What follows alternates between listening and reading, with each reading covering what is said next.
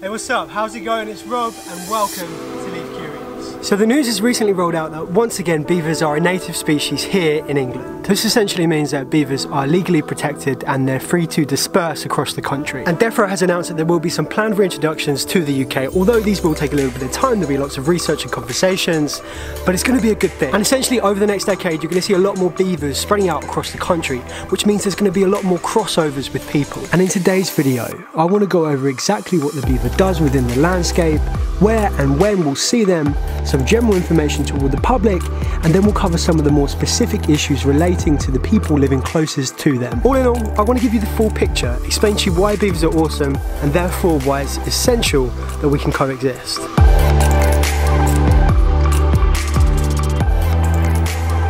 Beavers are about 1 metre long and they have brown dense fur. They weigh around 20 kilograms with huge orange teeth, which they use to eat plants and only plants. Beavers are commonly mistaken as fish eaters. This is not the case. They also use these teeth to gnaw through twigs, branches and even trees to construct their dams. They fundamentally build dams to expand their habitat, creating larger and deeper areas of water in which they can access food and construct their lodge, which is where they nurse their young, sleep and hide from predators. Amongst one another, beavers are very social animals and they typically mate for life. But this dam building is precisely why we are getting excited about the beavers.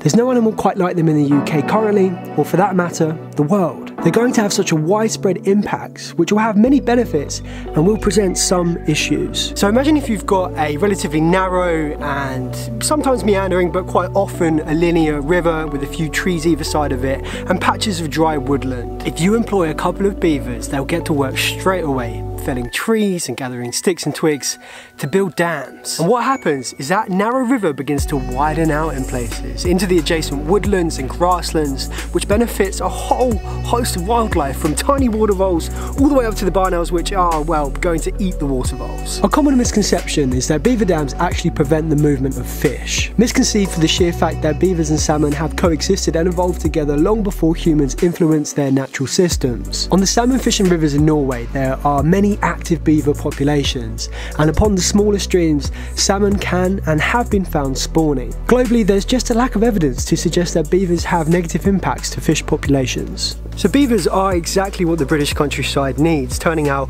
riparian areas from relatively dry, lifeless woodlands and grasslands to really rich and juicy boggy areas where all life can thrive. So let's be clear, beavers for biodiversity are absolutely a good thing. But this video is really about coexisting with beavers. So do the beavers offer any benefits to people? Well, firstly, for wildlife enthusiasts, it's amazing. They're awesome to see.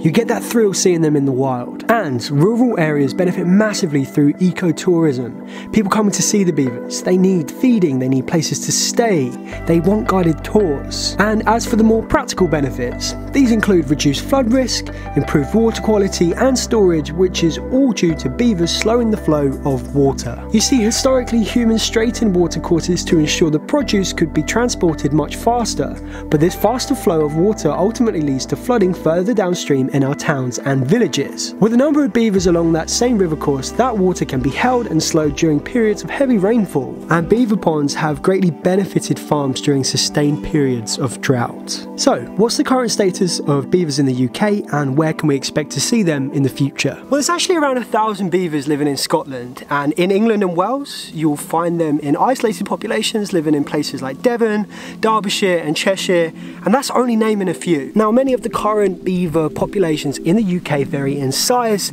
and a lot of them are enclosed, but the place where you're most likely to spot wild beavers in England is on the River Otter. And currently in Scotland, although protected, landowners have permission to shoot and translocate problem animals. A lot of local charities and organisations are responsible for translocating the beavers before they are shot, but a lot of the beavers do end up getting shot, and it should be understood that shooting the beavers is a last resort, and in many cases it is completely unnecessary, as you'll find out later in the video. So before we get into the specific industries, people and places that are going to be most affected by beavers, I just want to go over some general information for everyone. Always remember that beavers are not going to hurt you, even though they have pretty large yellow teeth. They're not interested in us, they're probably a little scared of us, so it's important to maintain space. It's also important to be quiet.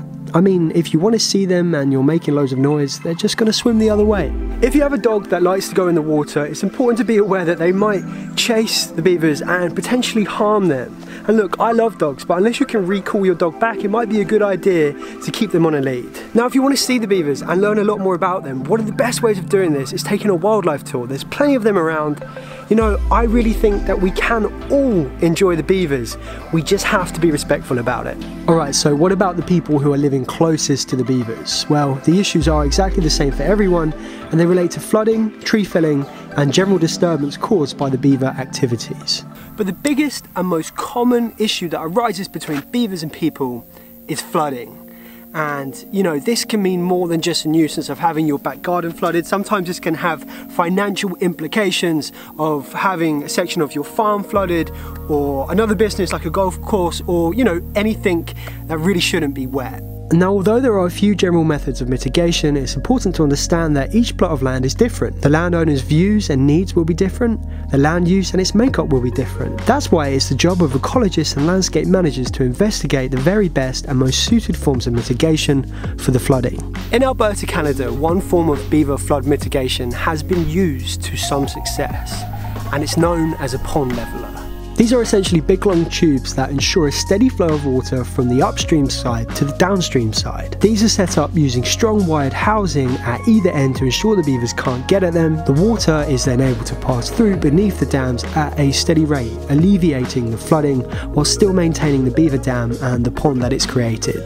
They take a little bit of time and resources to set up, but once they're up, they've been considered very effective. And also, the same principle can be applied using much smaller piping for smaller areas of flooding at a fraction of the cost. Another concern is block drainage, as beavers are drawn to the sound of flowing water, and land drains flowing into streams sound all too attractive. Culvert guards have been designed to prevent beavers gaining access to these drains, and in some cases the better ones actually dissipate the sound of the water upwards. As much of the UK land is farmed, it may be a consideration for landowners to repurpose the land use in the areas nearest the streams. Many countries in Europe, such as Germany, allow a 20-metre buffer zone either side of the rivers to accommodate any beaver flooding. Beavers felling and gnawing the bark from trees can also be another problem for landowners. Heavy metal guards can be used to protect certain trees from beaver damage, and on some beaver ponds, landowners in Canada actually fell the trees they want down and bring them to the edges of the ponds. The beavers then come and take these trees to construct their lodges, dams, instead of felling other trees. I mean, how great is that? Man and beaver working together peacefully. Now that's what I call coexistence. You know, if I owned a farm that had beavers on it, I would capitalise on this. I would dedicate that whole area to beavers and to wildlife.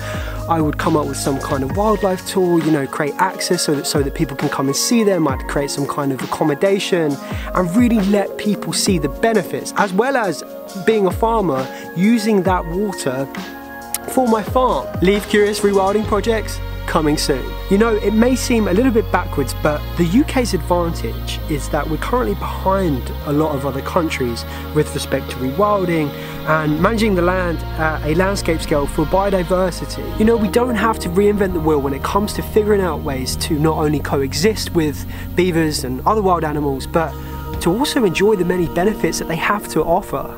For so long, the UK has been without beavers and many other keystone species. We've been conserving our environments to a permanent state, and we know that the natural world is ever shifting. It wants to change and evolve in order to thrive, and at the heart of that will be the beaver. I like to say that you can now support Leave Curious over on Patreon. You'll not only gain early access to videos, but also exclusive content. Becoming a patron will help me put more time into creating these videos.